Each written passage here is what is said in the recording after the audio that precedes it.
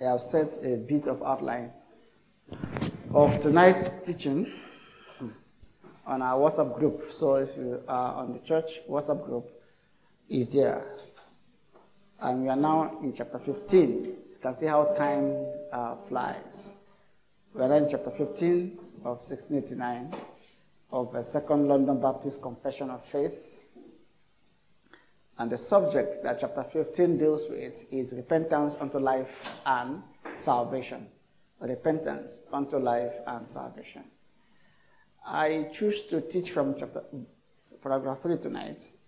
Usually we go from paragraph 1, 2, 3. I think there are about 5 paragraphs in this chapter, but I'm doing paragraph 3 because the definition of repentance appears in paragraph 3. I understand why the framers of this confession put one or the 2 paragraphs that precedes paragraph 3. But I think it is fitting that we all learn what repentance is, what evangelical repentance is all about, before we can talk about its application to different strata of persons that are within the church. So the first paragraph deals with how repentance works in the life of those who come to faith in their later years, like those who became Christian and they are much, much older.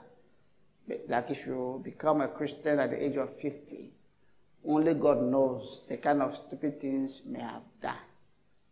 So the kind of crisis situation that those ones may face may differ for those who were born into a Christian home, went to Sunday school, went to a private school, never had the opportunity to exhibit sinful tendencies that were lurking in their mind.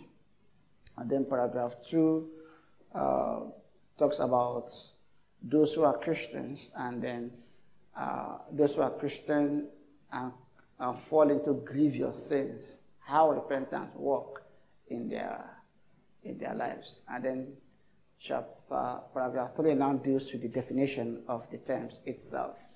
And then 4 and 5 deals with something else. Well, let me read paragraph 1, paragraph 2, paragraph 3, but we'll just stand on paragraph 3 tonight. Paragraph 1 of the 1689. Such of the elect as are converted at riper years, that is much when they are much older years, having some time lived in the state of nature. The state of nature means the state unspiritual, state of natural man, the state of sin, and therein served diverse lusts and pleasures. God in their effectual calling giveth them repentance unto life. What that means is that no matter how much foolishness and dissipation in lust that people suffer, 50 years, 60 years, 70 years, whatever years that endures, God, if they are elect, God will give them repentance. Because repentance is not effectual to the degree of the sin that the man has committed. The man that commits one sin and the man that commits 1 million sin need one thing: Christ. And if the man that commits one sin come to Jesus, he will save him. And if the man that commits 1 million sins come to Jesus, still will save him. I hope you understand what paragraph 1 is talking about. And the scripture title, chapter 3, verse 2, 2 Chronicles, chapter 3, verse 10 to 20, Acts chapter 9, verse 1 to 19, Acts 16, 29 to 30. Second paragraph. Whereas there is none that doeth good and sinneth not, and the best of men may, through the power and deceitfulness of their corruption dwelling in them, with the prevalency of temptation, fall into great sins and provocations. It should be expected that great men does fall. grievously. God hath, in the covenant of grace, mercifully provided that believers so sinning and falling be renewed through repentance unto salvation. So paragraph 1 deals with those who come to faith at riper years as older years, and paragraph 2 deals with when believer commits sin. God, one of the key components of the covenant of grace is the grace of repentance. So when a believer sins, I hope you are listening to me. When a believer sins, the confession says the sin that believers commit are sin. There's no believer's sin and unbeliever's sin. The sin that believers commit are proper sin and thus carry the same weight of punishment. But God mercifully had provided in the covenant of grace that when believers sin, they may have opportunity to repent unto salvation. Okay, we'll talk about that next week. I'm just running through why they upload this before defining what repentance is all about. Okay, but let's get to paragraph 3. That is where we'll just spend a little bit of time tonight and be on our way home. So we are looking at saving repentance or repentance, evangelical repentance. Let me just sample your opinion. How many of you understand what the word evangelical means? Raise your hand if you understand the word evangelical. 1. Only one person. Is it that you are shy? You are not too sure. Okay, Bro Fred, what is evangelical? What does the word evangelical mean? It means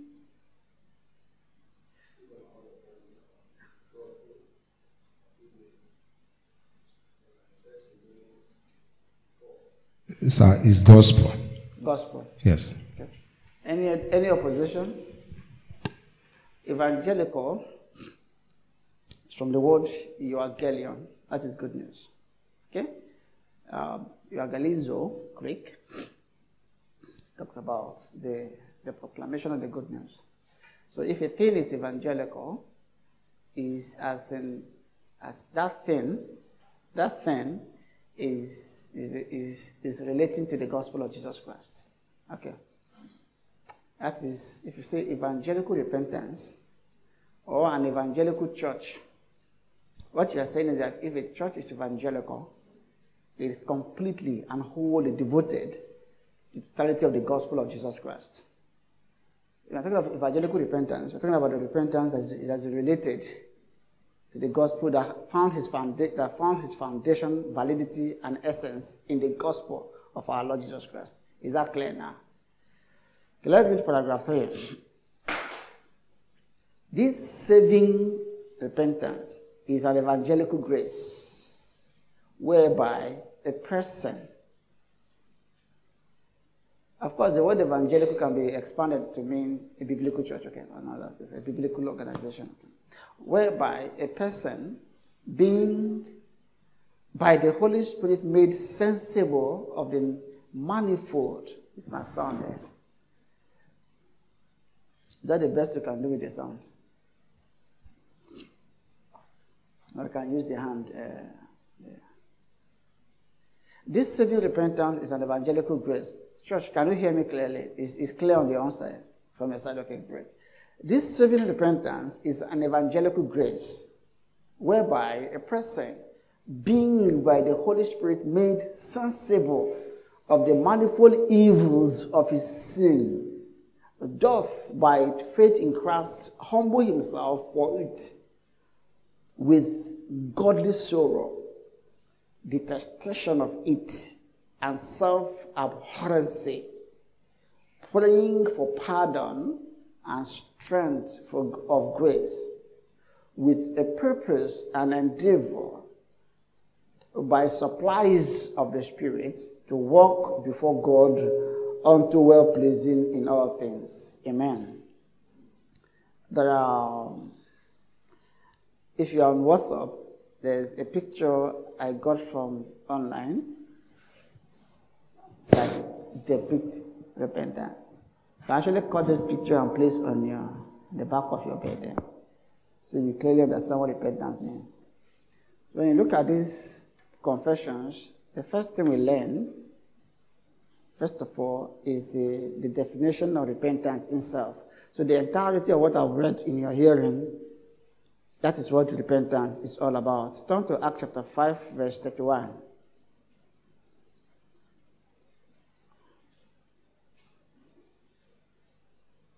Acts chapter 5, verse 31.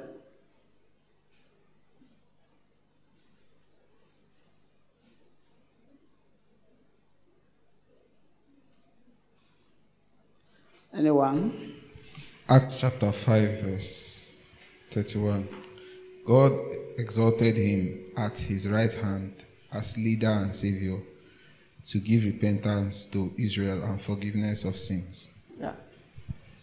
To give, I think the emphasis there is the idea of give, repentance. Because the first thing you will see is that repentance is a gift. It's a gift. It's an evangelical grace, saving repentance.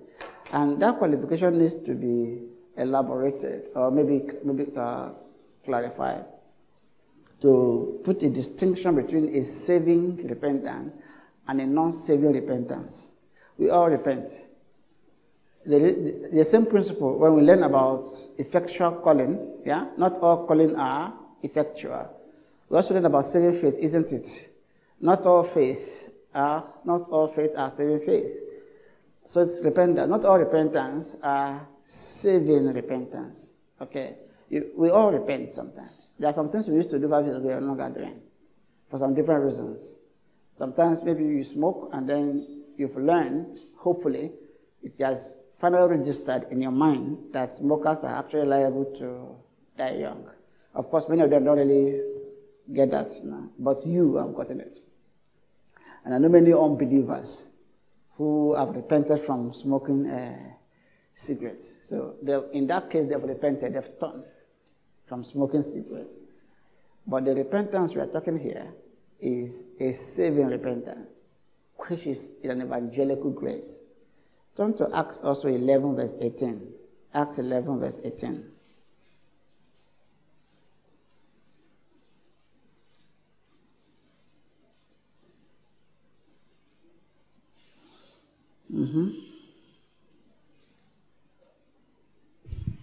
Acts 11 verse 13. And he told us how he had seen the angel stand in his house and say, send 18. Okay. 11 verse 18. Give us 18. When they heard these things, they fell silent, and they glorified God, saying, then to the Gentiles also God has granted repentance that leads to life. Who granted them repentance? God. So it is a grant. I hope you understand the word grant. A grant is what? A grant is not trader money. A grant is a gift. So it's a gift. And finally, 2 Timothy chapter 2, verse 25. 2 Timothy chapter 2, verse 25.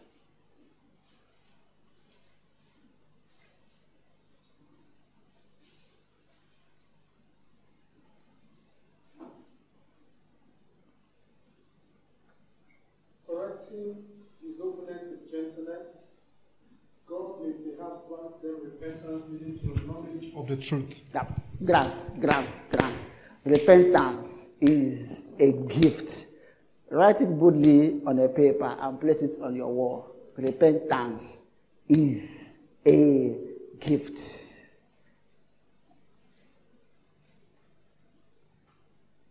And it works like this. is an evangelical grace, whereby a person, by the Holy Spirit, come to an awareness of his plenty evil of his sin. Sin is wickedness and evil. And for the sake of Christ, humble himself, pour ashes on himself or herself, and that humbling of self is propelled by godly sorrow. And then there's a detestation. You detest that sin. You hate all of your sin, all at once. These things are called crisis moments, when in one fell swoop, you have seen your sin. Thomas Watson called it the sight of sin. You've come to the full awareness, a functional awareness of the manifold. Not just one sin. It's manifold, like your sin sees, if there's anything like that. Everything, your sins. Not even the one now, way back. The Holy Ghost brings into your mind the evilness of your sins. And then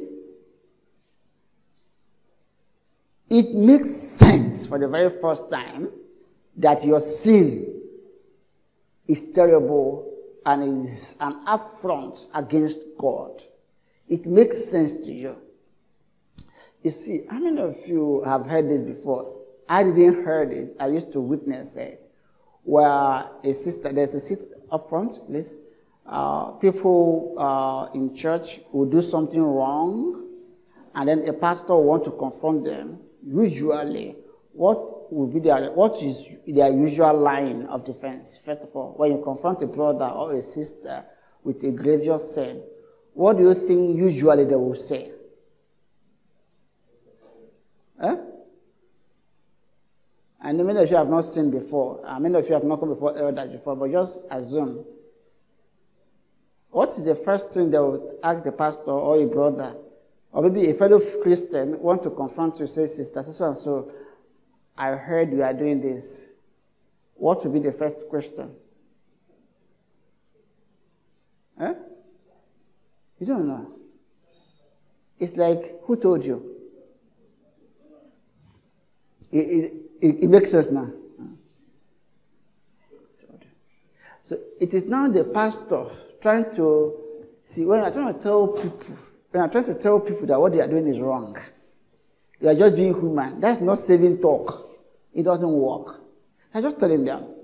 But for the very first time, this person comes to an awareness. And the Holy Ghost is picking their hairs. And for the very first time, it makes sense. Really, really makes sense that sin is not good. And sin will kill me and put me to hell. And that crisis moment will turn you to Christ, who is your Redeemer. And then in one situation, you are humbling yourself. You are having godly sorrow working in your mind. Your peace is taken away. You want to drink alcohol, it won't work. Usually, before, if your conscience is a bit just disturbing you, a bottle of beer, you are fine. You on your phone, nothing. You go and watch football just to make sure your conscience is not disturbing you. It won't work. God is already working on you. You start losing weight immediately. And then, all of a sudden, the sin that you used to love, there's a detestation of that sin. And then, there's abhorrency of self. So you are looking at yourself, and you stand in your bathroom, you see, look at your face. You wicked, though. You look at yourself, I'm so stupid. Nobody is telling you are stupid. You are telling yourself, how stupid I was. How foolish. How mad. How crazy. I was doing this. I was doing this. I was doing this. I was doing this. Sure. And then you start hating your own self. And then that's all, since it is the Holy Spirit that is administering these bitter pills in your soul, it will inevitably lead to prayer. If it leads to suicide, it's not an evangelical repentance. If at this point you just say, okay, let me take and die, that is not the work of the Holy Spirit. Because human beings can have that crisis moment without the Holy Spirit. All of a sudden, EFCC is on your case. All of a sudden, somebody has hacked into your histories, and then they are terrifying you that they will go public with what they'll find out. I say, okay, let me die. You know, we can come to a crisis moment without the aid of the Holy Ghost. But if it is the Holy Spirit that is working in the heart of a man, administering the bitter pills of repentance, which is a gift from God, very expensive gift from God, it will lead you to the point where you are praying for pardon. You are asking God for the sake of Jesus to pardon you. And then you are asking for strength of grace. And then you are making a commitment. You are proposing in your heart never to do it again. Of course, relying on the supplies of the Holy Spirit. At this point now, you are not making a resolution in and of yourself and say, okay, I cannot. By the supplies of the Holy Spirit, through the means of grace, you are making a commitment not to do it again. Where all these things are not present, evangelical repentance have not taken place.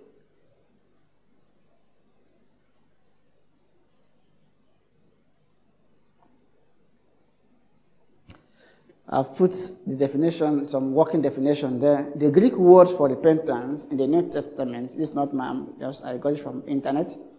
The Greek words for repentance in the New Testament are primarily metanoia. It appears 34 times, and metanoia 22 times. One that is in its noun and verbal forms.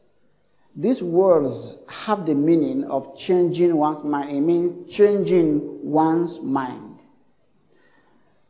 So repentance means changing. There's a seat in the front.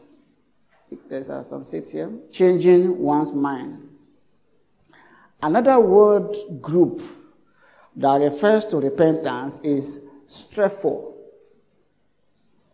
And epistrepho, which has the meaning to turn and to turn about, both are usually translated as convert or to be converted. Metamelomai, meaning to become concerned about afterwards. It's also used with regard to repentance. This word group conveys the idea of a person going one direction, having a change of mind, turning, and going the opposite direction. So repentance is not a change of lane, it is a change of direction.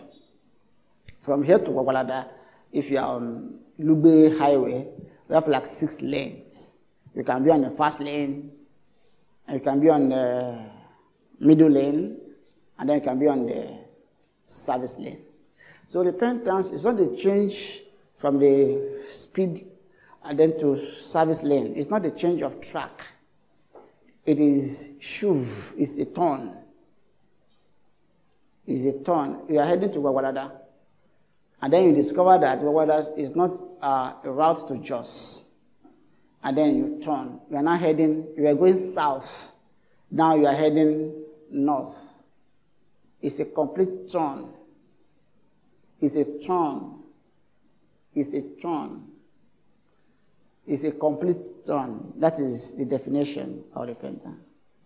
I've made mention of the nature of saving repentance. It's an evangelical grace. Acts chapter 5, we've read the scripture. It is a gift from God that accompanying justification. It is a gift. Unbelievers does not repent. They don't have saving repentance. There is no saving repentance with those who are not in Christ. And the reason why Christians will make it to heaven is that this repentance is incorporated in their justification. Because no sinner will go to heaven. No unrepentant sinner will go to heaven. Jezreel, speaking about the nature of repentance, he said, the heart of a penitent. Penitent means, what is penitent? Huh? Somebody who is pleading, who is begging. Yeah. Is touched with deep remorse. No, repentance is not remorse, but remorse is part of repentance. Penitent is not repentance, but penitence is component of repentance. Deep remorse because of his past transgressions. Say he is caught to the heart to think that he should have lived so madly. That's Jezreel. And so wickedly. He mourns over time wasted, over talent misspent, over God dishonored, over his own soul injured. The remembrance of this thing is grievous to him. The burden of these things is sometimes almost intolerable for the person who is repenting. The Holy Ghost brings to your awareness the following. Now, at the point of self-abhorrence, you are looking at, you are cut to heart. You are looking at your madness. How mad you could be to have acted in this way while you were in the university. You are looking at how wicked you were. How you were able to carry this fire in your bosom for so long. You are looking at the time you have wasted. I mean, sin is a waste of time. I hope you understand that. Can you imagine spending 4 hours in the beer parlor? What those 4 hours could have done in following Christ. You are looking at over talent misspent. You know, you are dancing on top of your head. All the skill you employ into doing evil, i.e. 419, all the time you are using to scam the magas. Imagine if that skill is put to a righteous use. The skill you put together to fly in the night, assuming you use that into making cars, that kind of an idea. Sin is time spent in vanity. As the song we sing, day I spent in vanity and pride, caring not that my Lord was crucified. See, sin wastes our time. So you are now mourning over the time you have wasted, over talent you've misspent, over God that you've dishonored. Because at this point now, the Holy Spirit is bringing to your fore the holiness of God. And it's like, is it this God I've dishonored? So, for instance, how many of you have seen Nigeria, some comedy, Nigerian comedy, where this man came to report a case to police station, and of course, Sophia, what is his name? I forgot his name now, was the policeman. Yeah, in Kema was the policeman. And the man said, one man has taken my sister, come and help me arrest him. And that he raped my sister or done some terrible thing to his sister. And so I said, so one man, let's go. And across the social now, as they are going, he's making a lot of outlandish statements. How he's going to deal with the man, how he's going to crush the man, how he's going to mess up the man. And then they came to the house of the man. And then the man came out, a weightlifter, 7 foot tall. And then the super said, who are you? And then, who are you here to? Hey, this man. Oh, this is a gentleman. Come on. This man cannot refuse. Come on, let's go back with it. Like that. You have come to, you have beaten more than you can chew when it comes to dishonoring God. That's the feelings that should be going through your mind at the point of repentance. You have dishonored God. And then you have injured your soul. If you don't know the amount of injuries you brought upon your soul, you will think you are repenting so that Damnary will be happy. That finally, all the time that be disturbing you to repent, you have repented now. You are happy. So you have done the church a favor. Hallelujah. You are now coming to church. And then church is happy. And God too is happy that you are finally saved. Of course, the church is happy. Heaven is full of joy over a sinner that repents. But your soul that you've injured, you should be dancing too. Because finally, healing, a balm of Gilead, is being applied to your heart.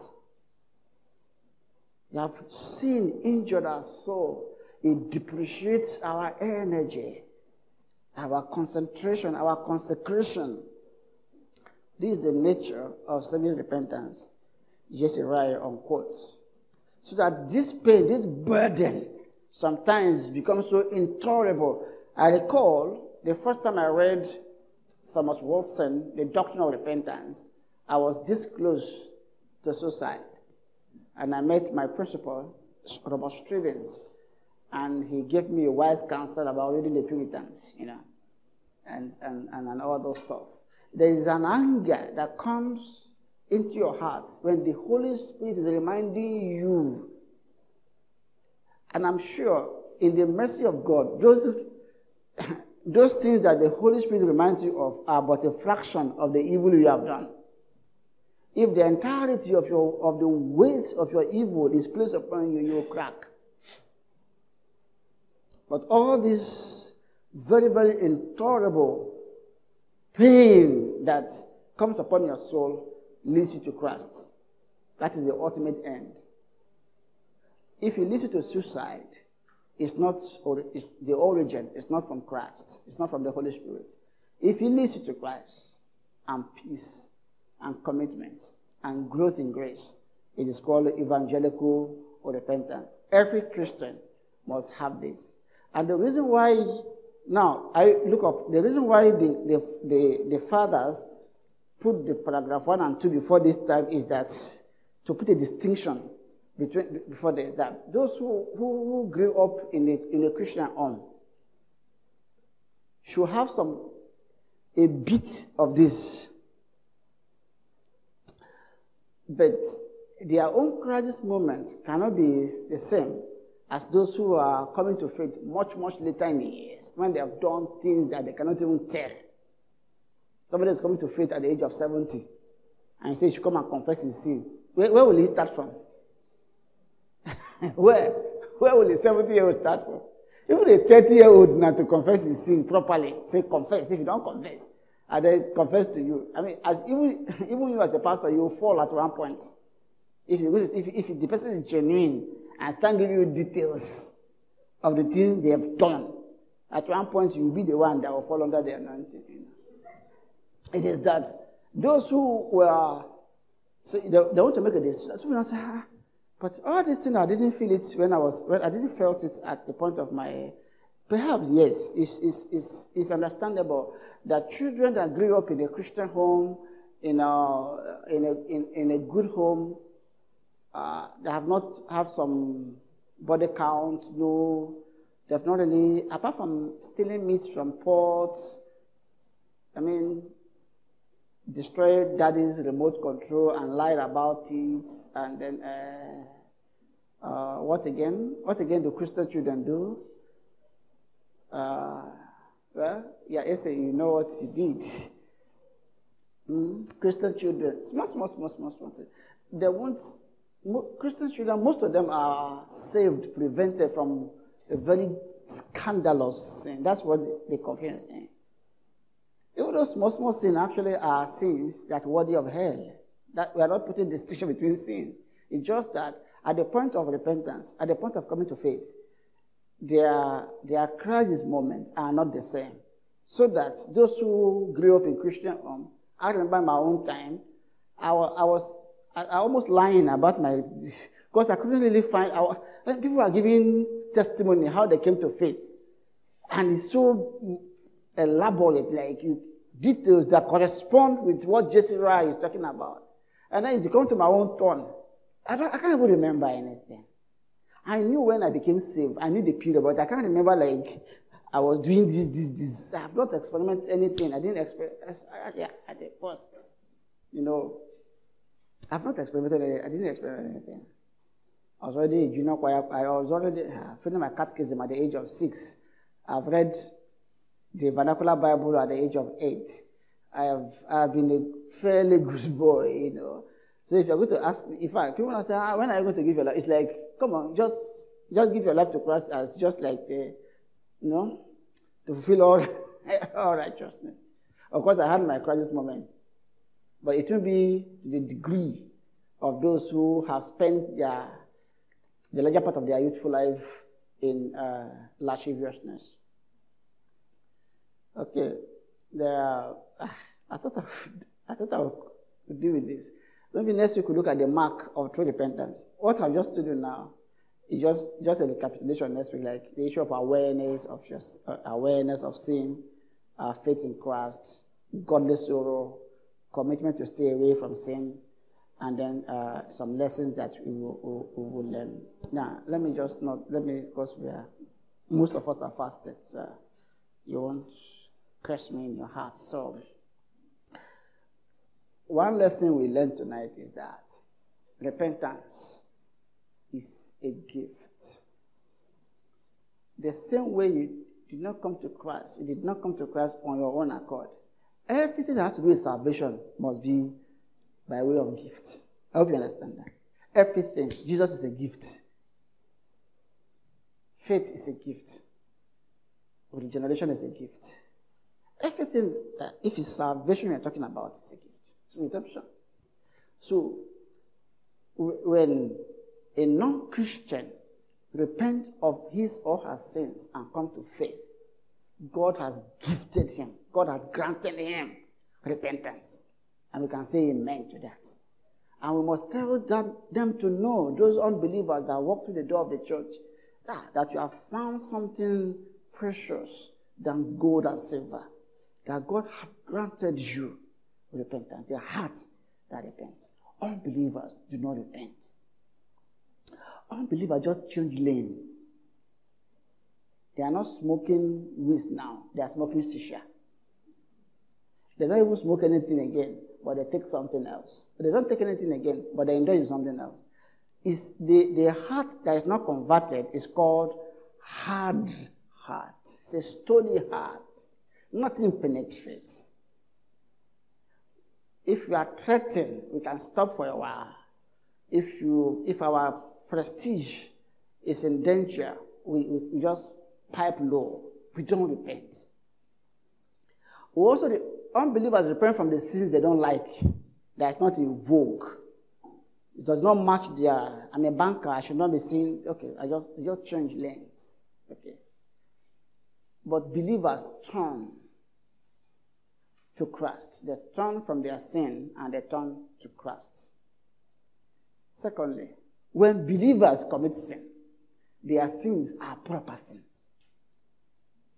No sinner, there's no believing sinner that will go to hell.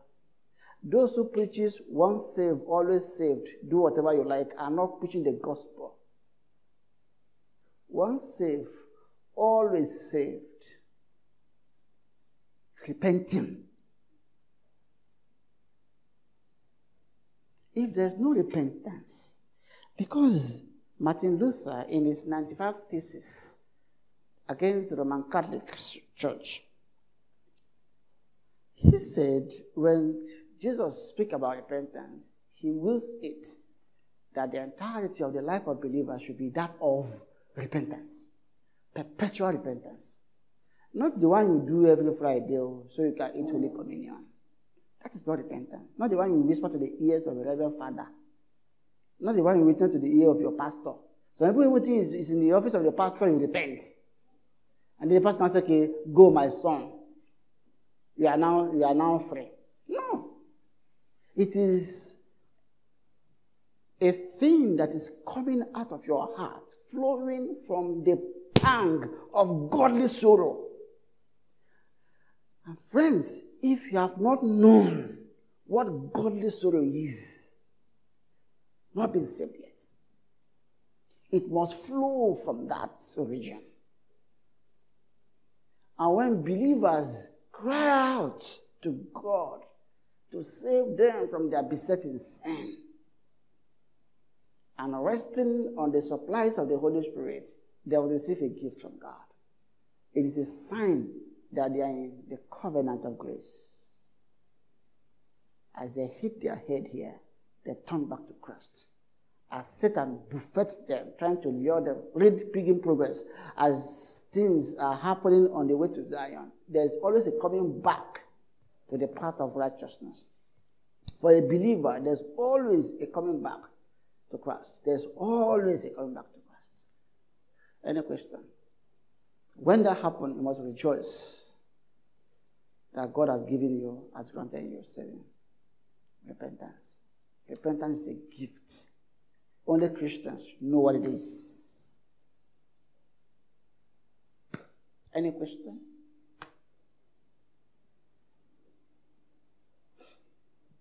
Now you can understand why altar call is not encouraged among us. Do you understand? It's not something like, hey, come now, come to the front now, come to the front now. Say, hey, and then say after me, now you are saved. Say, clap your hands. Tell yourself now, I'm a child of God. I'm a child of God. I'm a child of God. The next 2 months again, you are back at the altar call again. Say, tell yourself you're a child of God. It's not like it will happen. The kind of fire, the kind of sorrow that God, the Spirit, liquefied into your soul at the point of repentance is so much that you don't want to do it again. You don't want to do it again. If these things are not happening in your life, if there's no hatred for sin, sorrow for sin, turning away from sin, you can't be a Christian, my dear. You can't. Easy believism is terrible. Anything? Any question?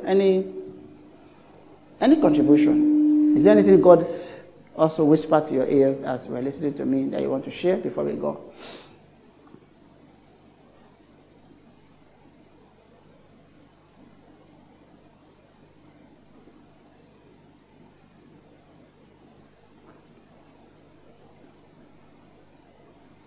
Yes? No, sir. Brother, no, sir. You just shed more light on remorse is not repentance, but probably part of. So obviously, what would cause an unbelieving person to have remorse over his sins? Sorry, I didn't hear that properly. You said remorse is not entirely repentance, yes. But it's, in the course of repentance, remorse is there. Yeah. So if remorse on its own is not part of it, am I wrong to say, from that quote, that an unbeliever cannot even have remorse or be in a state of remorse over his or her sins? Yeah. In fact, an unbeliever cannot even have a healthy remorse. The remorse an unbeliever had, the object or the propeller of that remorse is himself. It's to the degree that his sin is not affecting him and what people now think of him that he's feeling remorse. If your remorse is not because of God, it's not a remorse. It's a very selfish. Of course, as human, we can have remorse. Yes. Whether it's a healthy one or an unhealthy one. If an unbeliever does something wrong, they know it's wrong. Our conscience tells us. All we do is, Roman said, we suppress that. If not, there's no unbeliever that can deny lack of knowledge. Why do you think those girls that stand in Zone 4 at Tarore, if you check with them, they are not from that area. Okay? Many of them are coming from Suleja. Why are they doing that? Why can't they stand in front of their house and do that work? Huh? They know it's wrong. Shame, yeah. Apart from shame, they also know it's wrong. They know it's ethically wrong. Yes, they know it's ethically wrong.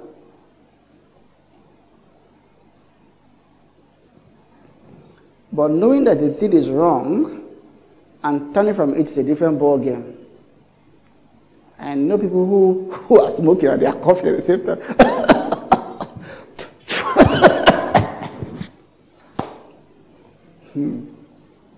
knowledge is not enough.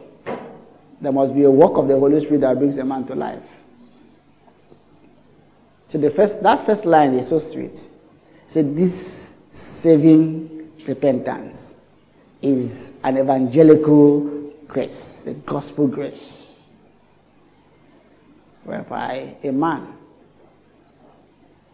by the Holy Spirit, making sensible of his manifold wickedness of his sins, and for the sake of Christ, humble himself, have an abhorrence of himself and a detestation of that sin, pray to God for salvation, and then making commitment by the supplies of the Holy Spirit to stay away from those things that he used to do before. That is what we call evangelical repentance. If you don't have it, what you have, my friend, is what we call it fake belief, fake faith. Over time, it will show. It will show. Men that have not repented, see, what happens is that they become atheists along the line. I know of my choir master who is now, who have masquerade. So, people, so it's not that they have lost their salvation. They were never Christians. They were never Christians. They have not been passed through this crucible, this conduit called repentance. If by faith you've not come to Christ by repenting and turning away from your sin, you cannot be saved to be saved, no matter how moral you are. You cannot say that be saved. Any other clarification before we go? Anything biting you? Is Pastor Abutu clear enough tonight? You know how quiet and clear and humble I have been before you tonight. These are heavy matters. That again and again, when I lay down on my bed and I'm thinking about this thing again and again, I say, oh God. When you put one finger, how many fingers? Not sure. But it's not for us to point fingers. It is that we all turn to who? To Christ. For salvation. And if you even know, say, I think I'm not saved. What should you do? What if tonight, having heard this, I don't think I am saved? What do you do? Buy or tapia, kill yourself? No. Turn to Christ. Ask him to save you. He will save you. And when he saves you, you will know. Let's pray, shall we? Holy Father, we thank you so much for tonight, for how you've come through for your people. And this truth, even though we knew it before, have been reiterated in our ears. It has been rehearsed again in our ears so that we are without excuse. Lord, grant sinners saving repentance. Grant believers saving and evangelical repentance. Cause that our walk with you be enriched by the life of humbleness, repentance, and hatred for sin, and turning to Christ perpetually. And I pray that this week be a season of feasting upon your word as we come again on Saturday for our conference. Grant journey message to Pastor Menjula from Zambia. Grant that we invite our people, invite our friends and neighbors, that it become like a convocation where we come under the auspices of your word to hear you speak to us on the issue of sanctification. Father, bless this week. Make it a holy week for us and for the sake of your name. Bless us now as we go home. Heal our diseases. Bring us back to yourself. Help us to enjoy peace in our hearts. That regardless of our earthly circumstances, we will rejoice in this fact that we've come to know you and that you know us. And by tomorrow, according to your will and purpose, wake us up to life. In Jesus' name we pray. Amen. May the grace of our Lord Jesus Christ, the love of God, the fellowship of the Holy Spirit be with us now and forevermore. Amen.